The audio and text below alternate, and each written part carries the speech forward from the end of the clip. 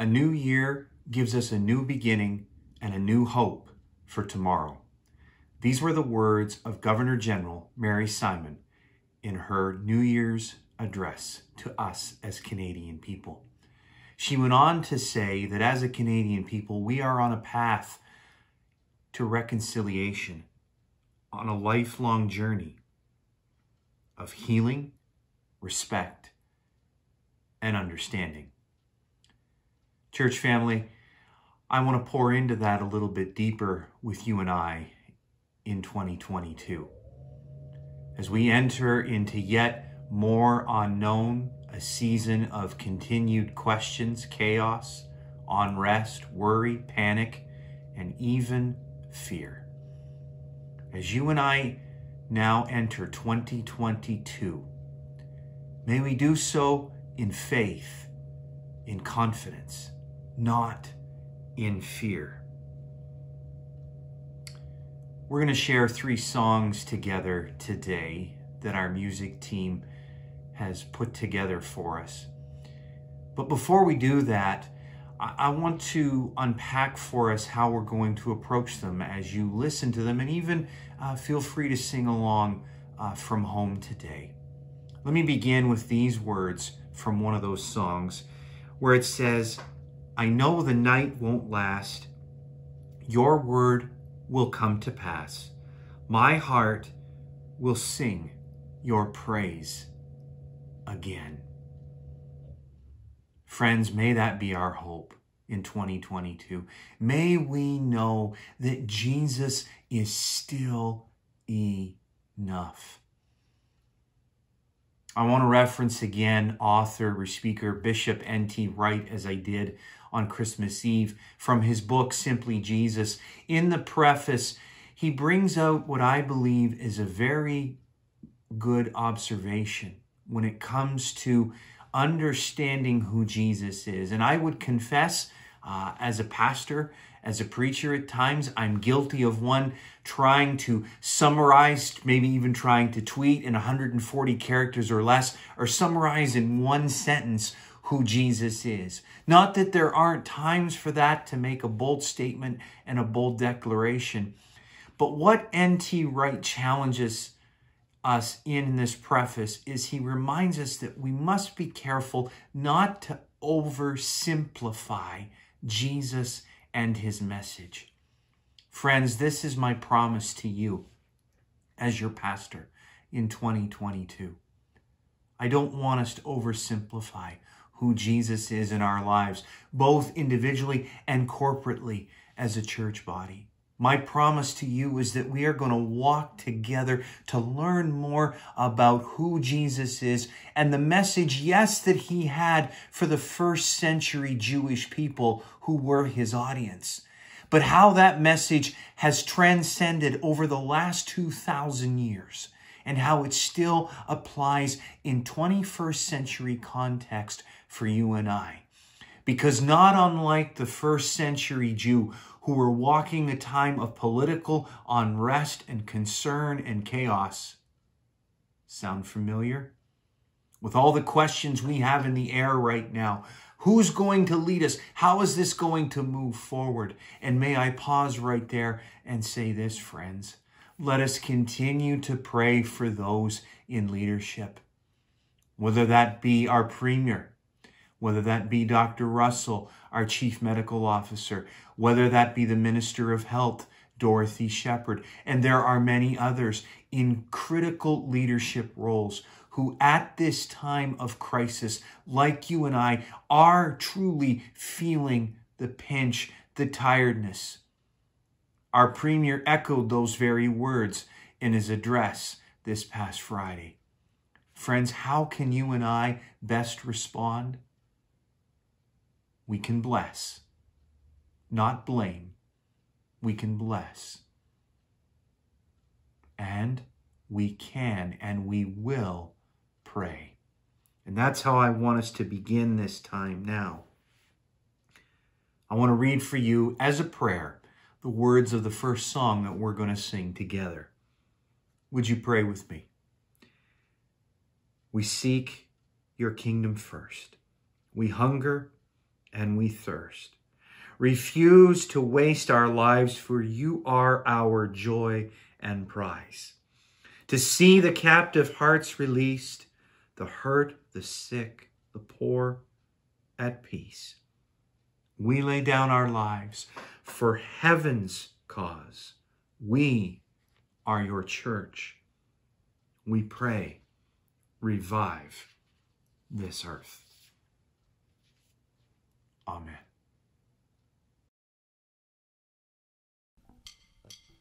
Come set your rule and reign in our hearts again. Increase in us, we pray, unveil why we're made. Come set our hearts ablaze with hope, like wildfire in our very souls. Holy Spirit, come invade us now.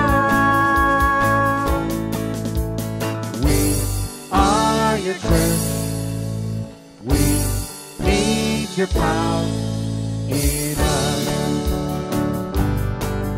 We seek your kingdom first. We hunger and we thirst. Refuse to waste our lives, for you're our joy and prize. To see the captives' hearts release, the hurt, the sick, the poor at peace.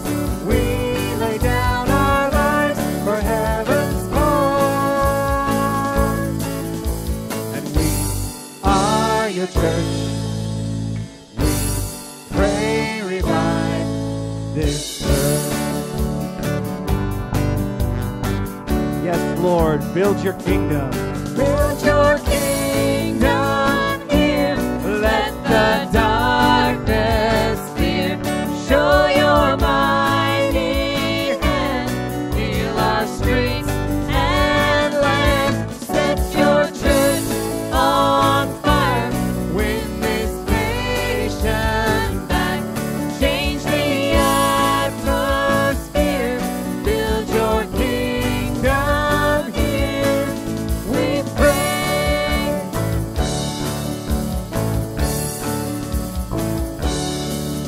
Unleash your kingdom's power, reaching the near and far.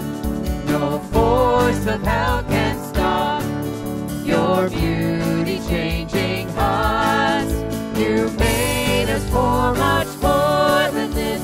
Awake the kingdom seed in us. Fill us with the strength and love of Christ. For we are your church.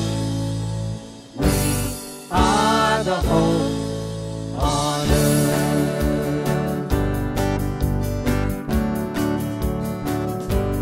Build your kingdom here. Let the darkness fear. Show your mighty hand. Heal our streets and land. Set your church on fire.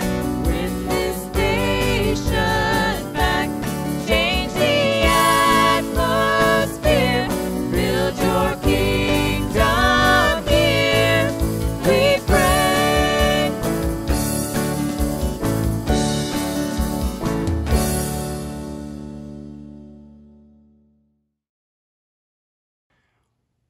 What are we asking God to do in 2022?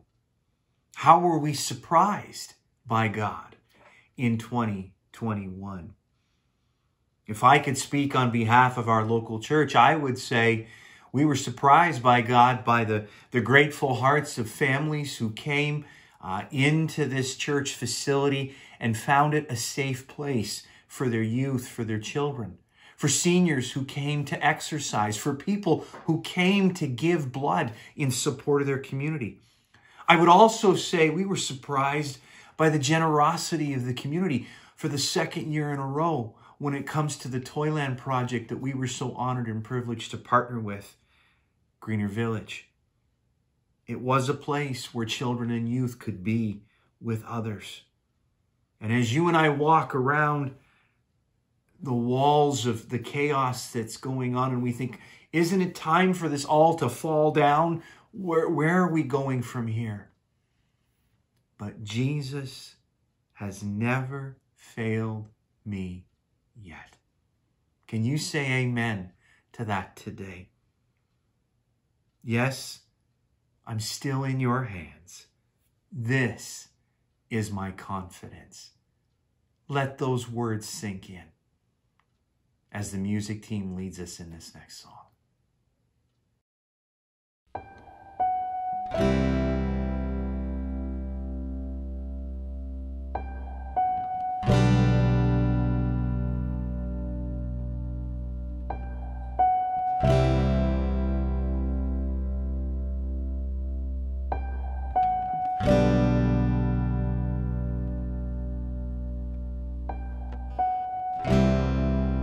Walking around these walls, I thought by now they'd fall, but you have never failed me yet.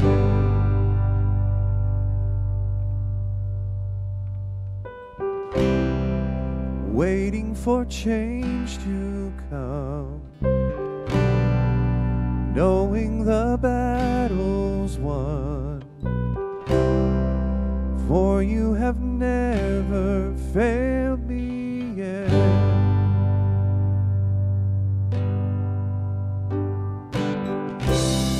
Your promise still stands, great is your faithfulness, faithfulness. I'm still in your hands. This is my confidence. You never failed me yet.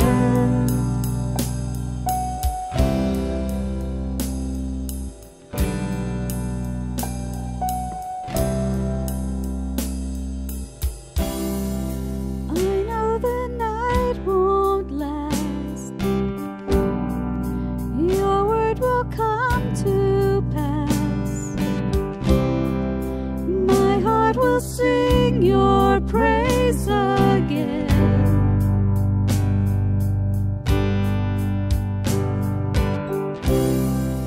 Jesus, you're still enough. Keep me within your love. My heart will sing your praise again.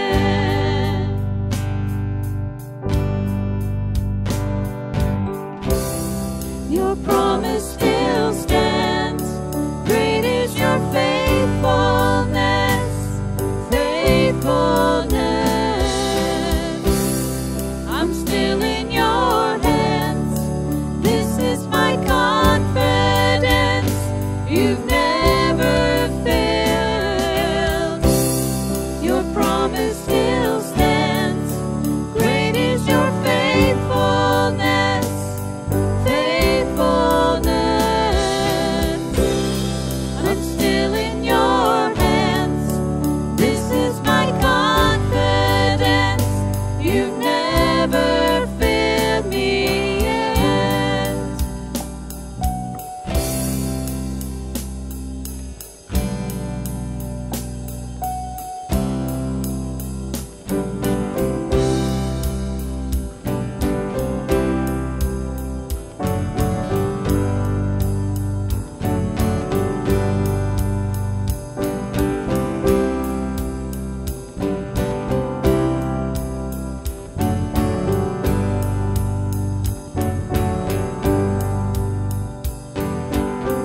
I've seen you move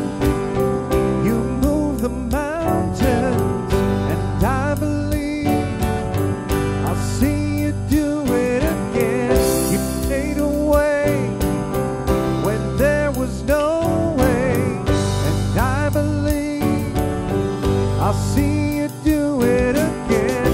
I've seen you move the mountains, and I believe I'll see you do it again.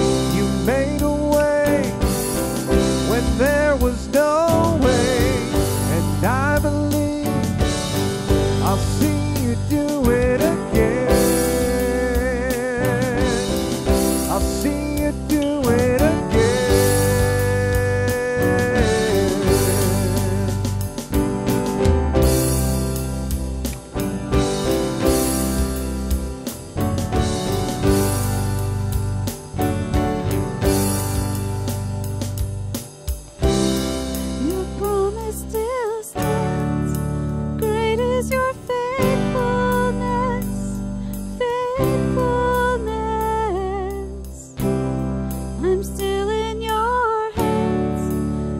is my confidence.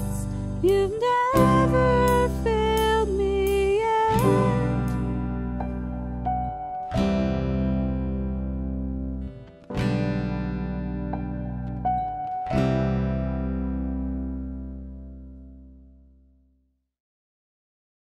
If I could continue with some questions today, and you know me well, you know that's how I operate, how I move at times, to put the questions out there just to get us thinking and sharing together.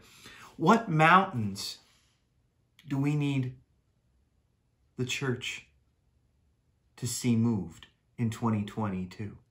As you think about that song we just sang together, what mountains do you and I need moved in our own lives? Yes, in 2022, friends, let's, as Jesus illustrates, have the faith of a mustard seed. May our fears not take center stage, but may our faith, even when it seems oh so small, may our faith be strong, be bold enough to let God move mountains. The music team's going to lead us in one more song. And in there, the words that are expressed, they say, shake up the ground of all my tradition, break down the walls of all my religion. Your way, that is Jesus' way, is better. Now think about that for a moment, friends. Since March of 2020, shake up the ground of all my tradition. You think about even how you and I are gathering right now. Yes, I long to be present with you physically, sharing, giving glory to God, singing, talking, conversing, praying together in person. But as we think about how all that's been shaken, those traditions that you and I have held for generations, how this global pandemic has shaken that, how it's breaking down the walls of the religion that you and I know. Could it be, friends, that through this season, no matter how long, could it be that through this season, we will discover again that the way of Jesus is better? And as we will look at following this song together, as we will look at the wilderness experience of Jesus before he took to 3 incredible years of shaping the lives of people that he would walk with, as they would discover his way is better. Could it be that as you and I walk this wilderness, we discover Jesus again?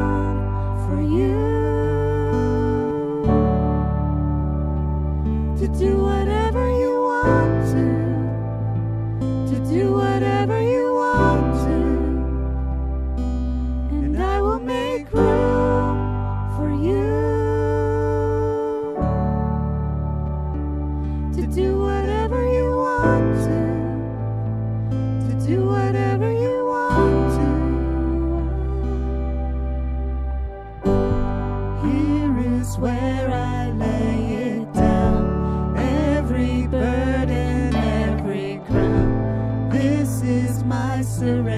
surrender. This is my surrender. Here is where I lay it down, every lie and every doubt. This is my surrender, and I will make room for you to do whatever you want to do whatever you want to, and I will make room for you to do whatever you want to do whatever you want to, and I will make room for you to do whatever you want to do whatever you want to, and I will make room for you to do whatever you want to do whatever you want to.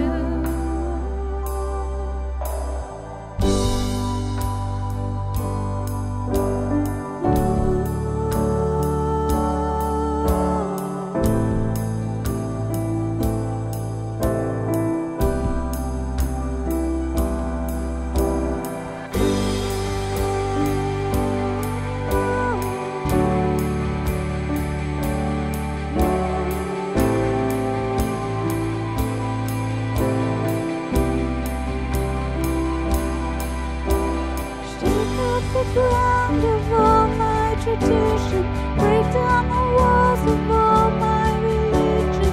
Your way is better, your way is better. Shake up the ground of all my tradition, break down the walls of all my religion. Your way is better, your way is better. Shake up the ground of all my tradition, break down the walls of all my religion. Your way is better, your way is better. Shake up the ground of all my tradition, break down the walls of all my religion. Your way is better,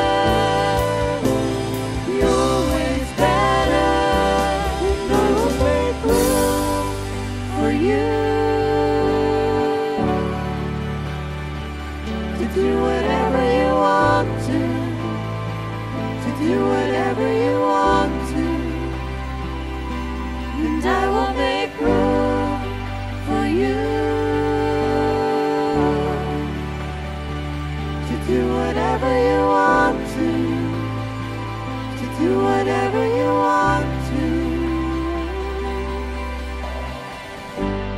Here is where I lay it down. You are all I'm chasing now. This is my surrender. This is my surrender.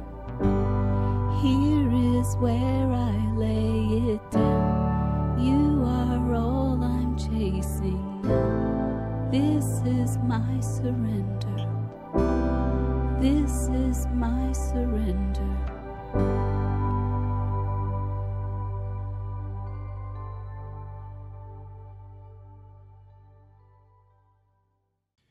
Friends, before I read from Matthew chapter 4, and I trust maybe you've had a chance to read through that story already this week. But before I go there, I want to come back to the promise that I shared at the beginning of my remarks today. When I said that in 2022, my promise to you is that we together will discover more of who Jesus is. And how are we going to do this? Well, very simply, friends, we're going to study. We're going to study the life of Jesus, beginning with the writings of Matthew, Mark, Luke, and John.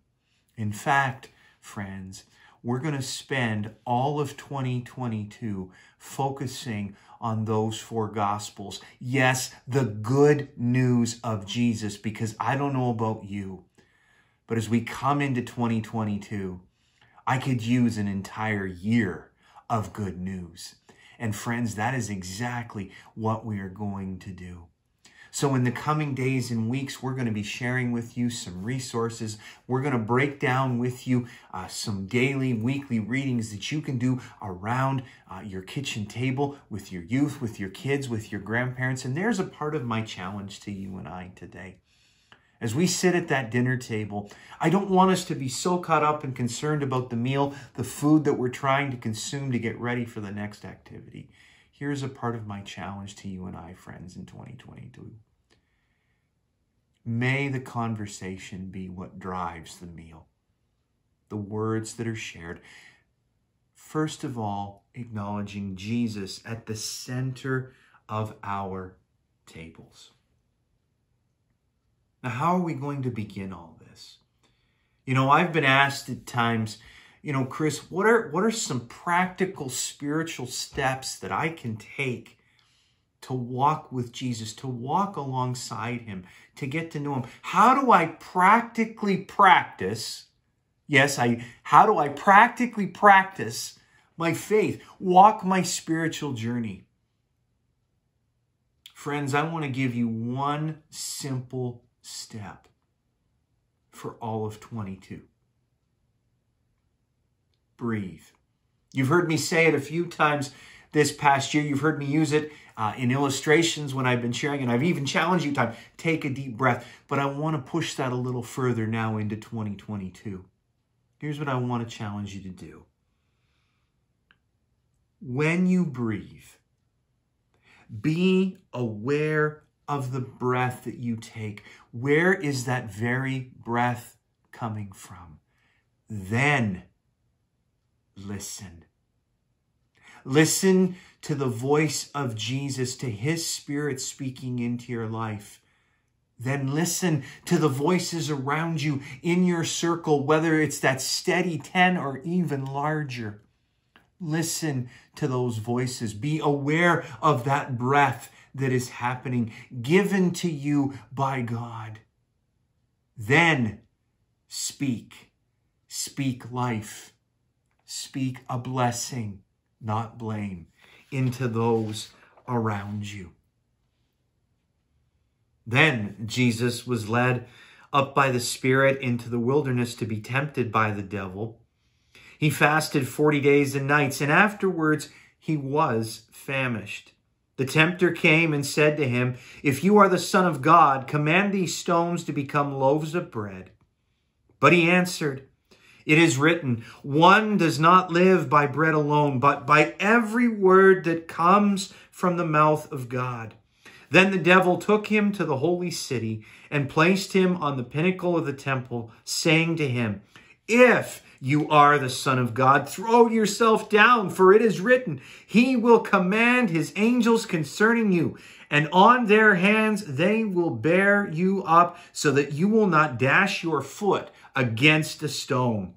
Jesus said to him, "Again, it is written, do not put the Lord your God to the test." Again, the devil took him to a very high mountain and showed him all the kingdoms of the world and their splendor. And he said to him, "All these I will give you if you will fall down and worship me."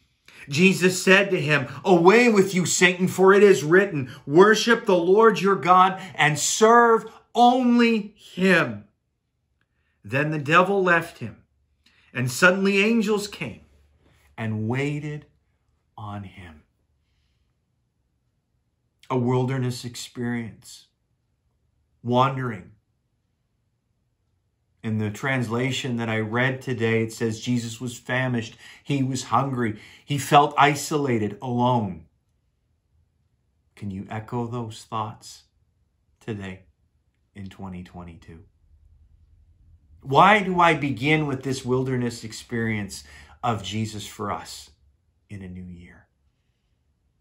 Because, friends, it is out of this wilderness experience, as Jesus had just been baptized, he would go into the world and change it forever. Through his love, his compassion, his acts of healing, kindness, mercy, his love on display, he would change the world forever. But prior to that happening, we see this wilderness experience where he gets away, endeavoring to come closer to his Father. And so it is with you and I in 2022. In this wilderness, in this wandering, in this isolation, in this sense of being alone. May it be our faith, not our fear, as we discover Jesus here, that leads us on. There are just a couple of key things I want to pull from this story. And that is, when Jesus says, I don't live by bread alone, but by every word that comes from the mouth of God. How do you and I address our spiritual well-being? An observation, friends, that I've made over the last year and a bit as we've been watching the world around us. We've heard a lot of talk and conversation about physical health, mental health, and those are important, and we need to address those. But friends, I am concerned about perhaps the lack of conversation around our spiritual health, our soul care. And I confess to you today that in 2021, maybe I didn't do as good of a job as I should have. And that's why I make that promise to you today that for this year, we will spend time looking at the good news of Jesus. When Jesus says, don't put the Lord your God to the test, he knew his foundation. He knew where his faith was found. It wasn't out of the fear of being hungry, out of the fear of not knowing what his ministry was going to look like or unfold, the people that he may or may not interact with over the next 3 years. No, his foundation was in God and in God alone. And when we talk about our spiritual well-being, friends, perhaps one of the first places we could start is through prayer. And when you and I say to someone, oh, I'm praying for you, is that just some phrase, just some remark that we just kind of pass off and say, yeah, I'll pray for you. I'll say a simple prayer. Or are we really leaning into that? What is it that we are really saying? Because when we look at Jesus' response here to evil itself, when Jesus says, I do not live on bread alone, but by the very word of God. Friends, what that challenge comes to you and I is that even though we walk a time when we may not have an answer for a neighbor or a friend through a crisis that they are facing, when we say we are praying for them, we can do so in confidence, knowing that as we are present with and for them, there's opportunity for you and I to draw closer to heaven itself. And friends, that's what I believe the opportunity of 2022 is. We have an opportunity in 2022 to be closer to heaven than we've ever been before. Because when we say, God, build your kingdom here, do we mean it? God, bring your kingdom, bring your presence here and now. Just as Jesus lived amongst the Jewish people in that first century, so he too does today through his Holy Spirit with you and I in 2022. Let us not forget that, friends, but let us remember that. I can't help but think, and I know I referenced on Christmas Eve that I'd watched National Lampoon's Christmas Vacation. There's another scene in that movie towards the end of the film, and Clark was a dad who wanted to give this just all-out family, good old-fashioned, fun family Christmas for his family, for his in-laws. Bring them all together so that they could share in the wonder of Christmas. And everything seemed to be going wrong. And finally, maybe in better judgment, his wife Ellen just says, you know, Clark, it's over. We need to get everybody packed up and moving them on their way before things get worse. And Clark looks at Ellen and he says, worse? Take a look around you, Ellen. How could they get any worse? We are at the threshold of hell. If I could dig a little bit deeper into Clark's words there, think about that for a moment, friends. Because there's probably been a time or two, and I confess I would be amongst you in this thought, that in 2021, we have been at the threshold of hell. Literally walking a very dark, dark road. And thinking, how can they get any worse? And here we are entering 2022, and guess what? It appears like it's getting worse. But friends, then I'm reminded of the words of the songs we have sang today, that Jesus is still enough.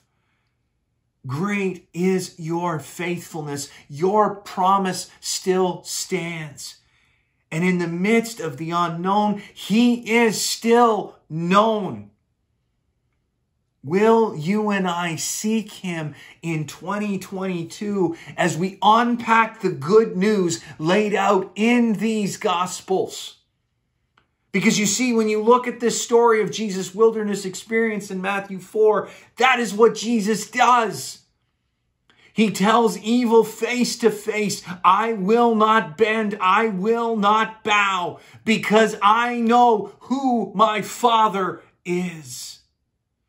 That is the confidence that you and I can have going into 2022. Friends, there's a phrase I have often closed our times together with. It's very simply, go with God, friends. If I may, I think it's a little bit incomplete. I want to finish it.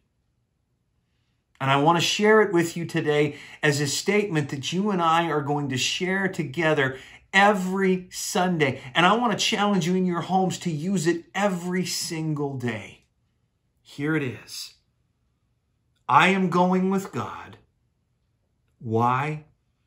God is already where I am going. Say that with me. I am going with God. God is already where I am going. As we face 2022, I don't have a crystal ball. I can't tell you how it's going to unfold, what it's going to look like 6 months from now. But here's what I know, friends. God is already there. Blessed be the God and Father of our Lord Jesus Christ. By his great mercy, he has given us a new birth into a living hope through the resurrection of Jesus Christ from the dead. This is our confidence. This is our faith. I'm going with God, friends. God is already where I am going.